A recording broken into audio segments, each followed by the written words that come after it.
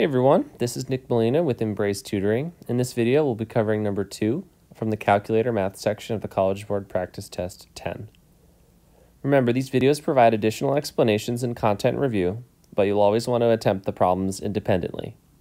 Before we begin, do us a favor and subscribe to the link below to receive the most recent videos and practice problems. Okay, let's get started. So for number 2 here, it says a text messaging plan charges a flat fee of $5 per month for up to 100 text messages sent. So $5 per month up to 100 messages sent, plus 25 cents for each additional message sent that month. Which of the following graphs represents the cost Y of sending X texts in a month?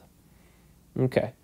So it says $5 up to the first 100 text messages. So if we look at our options here, that's a flat rate, all right? So it's a flat rate of $5 for the first 100 messages. So that means it doesn't fluctuate at all.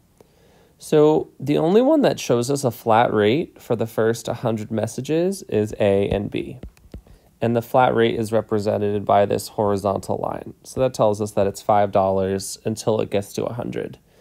And then you end up getting charged 25 cents for each additional text message. So now we have to decide, is that going to be a positive slope or a negative slope? And because the Y value represents the cost goes up for each additional message, so the slope must be positive. So that's going to be answer choice A. Okay, and that's it.